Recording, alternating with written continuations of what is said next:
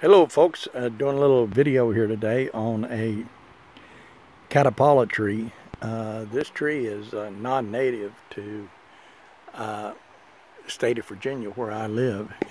I'm down in southwest Virginia, and it's early spring. It's like May the 11th, and these are the leaves here I'm showing you of the Catalpa tree, and these are the where it's been blooming here, getting ready to bloom. These things have great big long beans on them. The beans are about 12 inches long or so, and they're actually what they are is like bean pods, and inside of those pods they have the seeds. I may be able to find one here on the ground from last year and show you folks what they look like. As a matter of fact, I think this is a pod right here. Actually, there's a couple of pods here from last year. These are the seed pods. You can see that they busted open, and they've already released their seed. Here's one that hasn't busted open. Those two right there have, or that one hasn't. But this one right here has, and you can see in that channel there, they've had little seeds. And this one here, that's been busted open too. This one here, however, did not bust open, and there should be some seeds in there if I can open this thing up and hold the camera at the same time. But they appear to have kind of rotted inside the pod. But anyway, that's what the dried up pod of the Catalpa tree looks like. And this, like I say, down here, once again, this is the leaves and where they're starting to bloom. And the base of the tree, let me take you over here to the base of the tree. The base of the tree looks to be about 3 foot in diameter here. As you can see, my hand, if I put my hand right up against it, you can see how big the tree is. My hand, it's probably at least 6 inches or so from my one finger to the end of my thumb there. So it's a good, right in that particular area, it's a good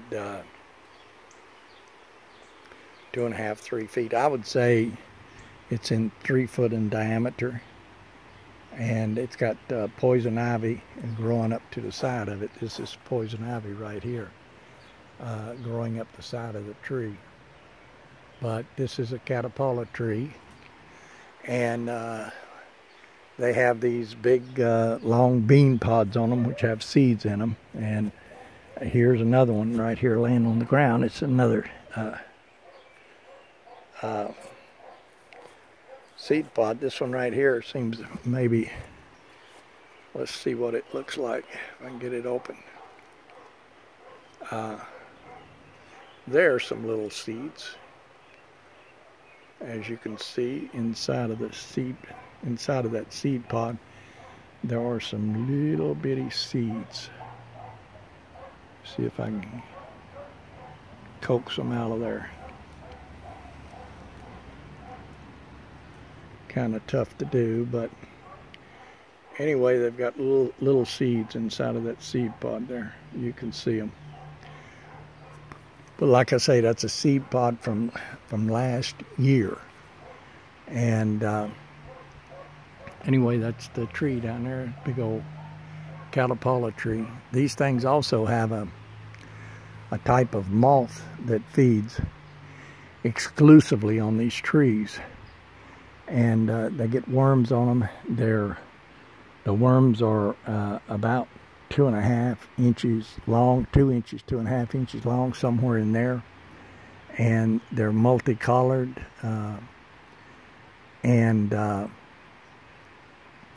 People use them for fishing bait. They say catfish really love them.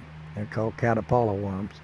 And I reckon the moth that feeds on these trees perhaps maybe called the Catalpa moth. I'm really not sure.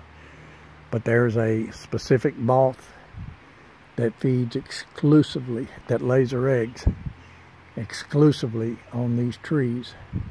And then the larva, of course, eats up the leaves. Sometimes you'll see if it's really infestated really bad, they'll really eat up the tree pretty bad.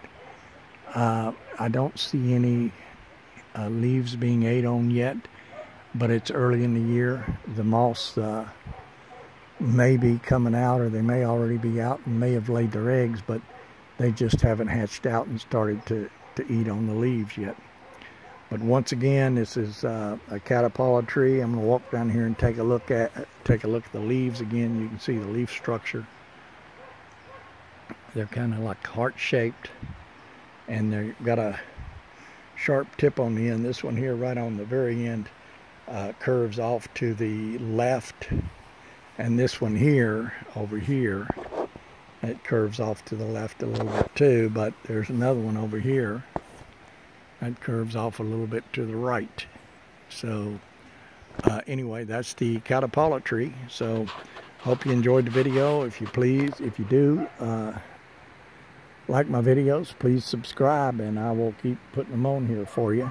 So anyway, thanks a lot, and you folks have a nice day.